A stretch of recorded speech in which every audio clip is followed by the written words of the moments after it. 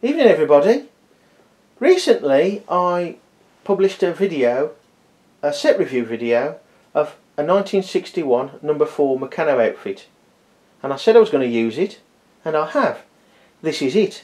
It's model 4.18 from the outfit's instruction book, a drilling machine. I think you'll agree it's quite a decent sized model. It's just over a foot high. It's probably about 14 inch high to the top of the wheel in its raised position. I have tweaked it slightly, partly in mind for when it becomes powered by a steam engine, and there may be more needed for that. It is quite robust as it is. At the moment though, it's only hand powered via the crank here. There is some guesswork though with the instructions. The instructions back then were, yeah, okay, it does vary per model, but they're not that bad, but they do make you think, and sometimes you really have to think and make it up as you go along. With these instructions, and I thought I'd try and make it easier for me, I blew it up to A3 size, which is there. Unfortunately, it did come out quite dark, so it did cause a few problems, like I couldn't work out whether there was 5 strips, 3 of them together there, or one 5.5 inch strip. But it certainly made the text easier to read, and then occasional reference to the original instruction in the instruction book itself. And between that and a little bit of guesswork, I did, as you can see, complete the model. Now, for those of you who haven't dabbled in the older Meccano and are only used to the instructions that have perhaps been around for around 7 or 8 years or so, the new ones are good in the fact that it looks a bit of a daunting task looking at lots of stages, but each stage is quite, well, not involved really. There's nothing much to each stage generally, you know, it's 1 bolt here or 2 bolts there. This is more, not quite all in one big piece. It is separated by the text, and in this case a couple of images with numbers to cross-reference.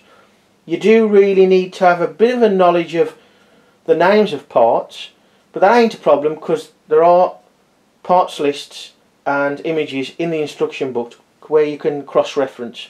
That does slow you down though.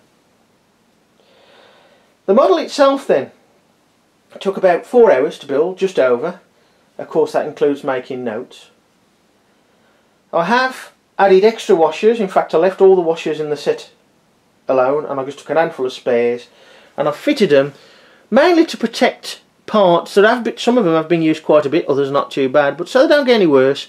Anywhere there's a flexible plate, you will find there's a washer underneath the bolt head there, for example, all around here. I've also used washers for spacers, of course, but that's one of the guessworks, but that's later on. Anywhere there's a slotted hole in any part, I put a washer. If I've got a spring clip like here, where it would rub, or potentially rub against a painted part, I've put a washer so it doesn't scratch the painted part, or not as bad. But essentially the model is built with perhaps a little bit of guesswork as per the instructions. As seems to be usual when I try and operate models for you, it is a little bit awkward doing it on camera, so I'll probably have to do it separately. But it is a drilling machine. We've got the drill this end. Now I've put tape on just so you can see it turn a bit better. It's operated by the crank handle here, and it's belt driven with a belt made up from Meccano cord which runs up here. I'll show you the mechanism at the back later as best as I can anyway, because it's quite enclosed, and that is a problem when the belt comes off. It's important that the belt is only just tight enough to grip everywhere. It needs to grip on the pulleys, but of course not too tight, and obviously not too loose so it comes off. So here we are with a crank handle, one with a handle on the crank itself, and not many later on had those. I suppose it's more expensive, was. Anyway, so we turn the crank handle, and as you can see, you're about to see, the drill is turning round. It's a bit awkward. I'll try it from this side with the wheel. There you go. So you can see the crank handle is turning, the belt's turning, it moves up to 2 pulleys here, One is fixed, the other one is free to rotate on the axle. The cord then continues horizontally, more or less, to a pulley here. Obviously runs around the pulley and back down. Now, because of this situation with the belt, as the belt comes up one side, the pulley goes one way, but as it goes down back to the large pulley, the 3-inch pulley, it has to go the other way. So one of the pulleys has to be loose on the axle. Talking of axles, that was where some of the guesswork was needed in the instructions, because it didn't tell you what length axles to use. So I guessed, and there was 2 parts to the instructions where that happened. One was for there's 2 rods in there joined by an axle rod connector, and it didn't tell you which length axles to use. I used the 2 4-inches there. Same here, doesn't tell you which ones to use. However, the 2-inch ones are not long enough, so it sort of answers it for you. There's a 3.5-inch there, so it's a bit ugly really, it does stick out a bit. So there you can go. You see it turning round, and it's not too bad. And I haven't oiled anywhere yet, it's running quite nicely. Now it's a drilling machine, so you would need to lower the drill to the piece of work you are drilling, which you can do by operating this lever here. Doesn't move very far, perhaps 1/2-inch tops. What I have done on this side though, 2 things that are a little bit different. One, you can see we've got a new drive band there to act as the spring to return it to the raised position. I've also added a couple of washers here to bring out the lever, and I might do that a little bit more, so I can clear this bolt here and thus raise it a bit higher. So we've got a little bit more movement really. The reason for that new drive band is quite simple. There's no, and it's one thing I'm not really bothered about having original, because rubber being rubber, it will crack and perish. So there is some small drive bands in the set, but they ain't brilliant condition and they're not really long enough for this. So I've got plenty of those. That's probably only about 5 years old, if that. So you operate the, I'll try and do it like this. So we're operating the drill, and I'll come round. We're operating the drill, and then you can bring it round up and down as you need to, and still operate the drill. Hopefully you can see at least some of the mechanism here. We've got the 3-inch pulley with the drive band, comes up over a 1-inch pulley. That one's fixed on the axle. That goes forward into the head, which you probably can't see. It's very enclosed in there. It runs around the pulley, comes back, runs over this pulley, which is loose on the axle but held in position on the axle by spring clips, and in my case I've added some washers. This goes back down and round the 3-inch pulley and gives you that motion at the head to drive the drill itself. Now in the head, inside there's another 1-inch pulley which the belt runs round and back. Below that there is another 1-inch pulley, and in between the 2 pulleys there's an axle rod. That's the axle rod, fitted at a bit of an angle, and it's more or less sandwiched in between the 2 like that, and acts as a lever that lifts and lowers the drill itself. It's not fixed tightly, so the belt can drive the drill round up and down, so it doesn't jam at all. It's got no oil on at the moment. I will be putting a bit on to help it with the steam power, but it runs very well as it is. Now perhaps the biggest error in the build was concerning the wheel on the top and the bolts here. On one side, the bolt that was holding the wheel to the axle was catching one of those bolts as it turned round. Now I couldn't really see a way around that with a set, unless we stopped the drill dropping too much, which that would mean very little movement up and down. So I looked through the set, and fortunately there was a grub screw in the box, the small parts box, which is not a set part, but it did mean I got round it. So really, being honest, the model is a bit of a failure, because it would mean very little movement in the drill itself by catching on there. Now, it was a set screw, not a standard screw, and it was still catching, so it would have been a bit of an issue there. Got away with it by sheer luck.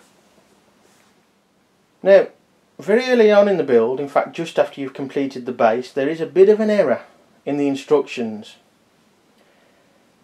The error is twofold, because if you try and do it as the instructions, it probably makes things worse. The problem concerns fixing the main column here to the base there. I'll show you it on the instructions itself. Where are we? Just there at the base. You're supposed to fit 3 bolts into a trunnion. Now, I should have got a trunnion to show you, but a trunnion is one of these here, but bent. This part at the top is bent at a right angle, so it forms a bit of a bracket. Now, if you fit it so that this part is facing here with 3 holes just down there, you would have to layer, because in close proximity, each trunnion on top of each other, which would throw one side out a bit of alignment. So I didn't bother doing that. I fitted it so this pointed end is upright and facing this column structure here, but in board. This means I can't put a bolt in there or there. They don't line up with anything. So it is very sturdy anyway, but one bolt fixing is never any good. So to beef that up, I'm going to use some set parts, but I'm going to have to add some extra bolts. Even though I put a couple of extra bolts and a couple of extra nuts in the set, this model took all those bolts.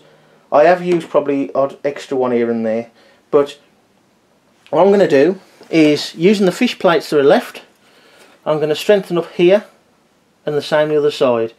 So I'll need 4 nuts and bolts, 4 washers and 2 fish plates. And it should be pretty sturdy. It's not bad now.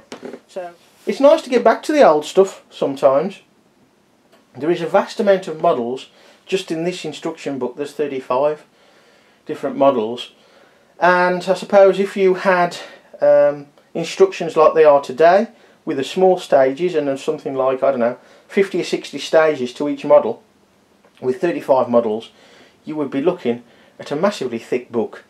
Hence why you only get some instructions in the book these days and the rest you download.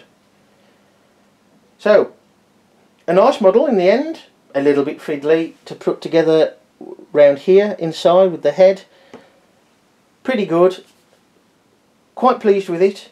Be nice to see this running with a steam engine instead of me cranking it. To do that, I will be changing the crank angle for just a normal axle and putting another 3-inch pulley on. If that goes a bit too slow for the drill, I may drop that size of pulley a bit, but I still need a bit of torque, and we're only talking small steam engines. So the idea is to replace this axle here, which is joined, as I've said before, inside there with an axle rod connector to the other axle. There'll be a coupling, a brass coupling inside to a proper drill bit. 4mm is near enough the same as diameter as this. It really should be about 4.1mm, but we won't bother about too much about that.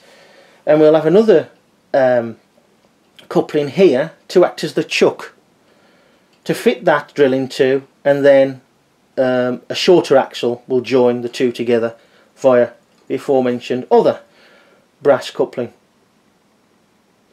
It's hoped to be able to drill some balsa wood at least, but we'll see. It all adds to the fun. There's another idea I have as well.